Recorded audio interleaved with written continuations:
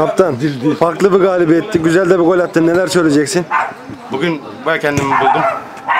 Bulduğuma inanıyorum en azından. Attığım goller güzeldi. 2 tane transferimiz var. Umarım takıma uyum sağlarlar. Bugünkü maça göre uyum sağladıklarını düşünüyorum. Hadi Ahmet, bu Rakipbul'un bilinmiş oyuncusu. Rakipbul'daki bütün takımlara başarılar dilerim.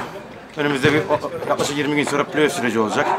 Hazırlanıyoruz oraya göre, işte antrenman maçları gibi, ne bileyim ısınma maçları olsun, yenildiğimiz maçlar oluyor. Takımı deniyoruz, en önemlisi bu. Bugün onlardan bir tanesiydi.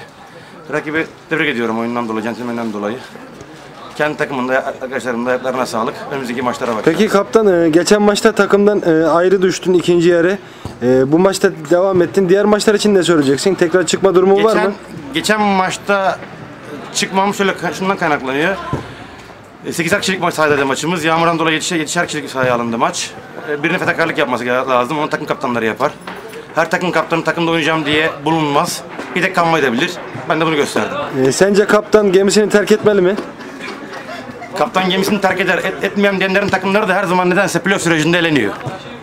Tebrikler kaptan. Ayağına sağlık. Güzel yorumlar için de ağzına sağlık.